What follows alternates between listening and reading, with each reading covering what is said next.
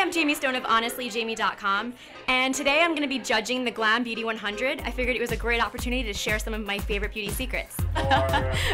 My first beauty tip, to save time in the morning is try to shower at night. I think another good tip for, saving time is don't mess with your hair too much. If you can let it air dry, that's a really, it's an easy way to kind of run out of the house. Another tip is definitely use multitasking products. There's lots of moisturizers that actually have SPF already built in them, which means that you only have to put, one product on versus two. Am I doing it right? For even more beauty secrets, visit glam.com on YouTube.